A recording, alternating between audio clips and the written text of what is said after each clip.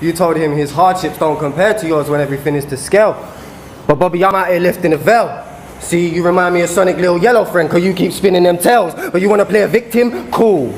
Don't be surprised when I start treating you like a victim as well, cause I ain't never seen anything as pathetic as this. Dread it is cringe, all of that talk about poverty and psoriasis, that should really get you to win. We all been hungry before, Bobby. And no one gives a fuck about that red in your skin. You wanna talk about real struggles. What about doing everything that I did last year whilst dealing with the death of my twin? Cause that's some shit that I'm defined by, bro. I dare you to tell me that my struggle's anything beside my own. You told Maverick the old people are supposed to die. Do you know who ain't?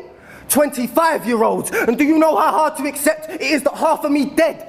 Hey, I was 3 battles into my career last April when that part of me left, and instead of folding like I could have, I put the graft in and bled to keep calm and progress on my path to success, to give him something to be proud of the next time that ours intersect. So, go ahead and tell me about you've got you some demons. I'll talk to you about the last 14 months I spent searching for a justful reason that I had to cradle my mother screaming on her kitchen floor in 100 pieces. I'm done with double meanings. I laid that boy on a rainbow flag in a bright purple casket to make sure he was represented properly and comfy sleeping. Don't keep pushing me, please. And comfy sleeping. I'll fucking knock you out.